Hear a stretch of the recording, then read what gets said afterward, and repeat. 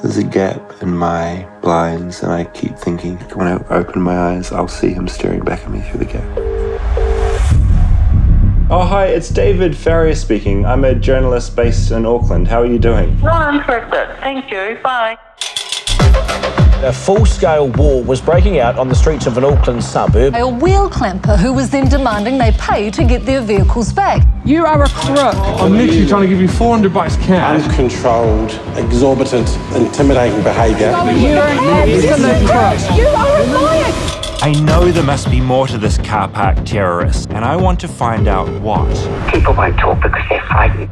He's a very dangerous man. That's his trademark. Soften them up, poison them off, then shoot them down in flames. That's not a good thing to be probing into with our family. It's caused a lot of pain. This man was dangerous. How did you know that he had been to my house? He talked all about you and said that he's onto you. They give me a key to your home. That does seem quite weird. I mean, I'd prefer you didn't have a key to my house. Holy shit. This is fucking crazy.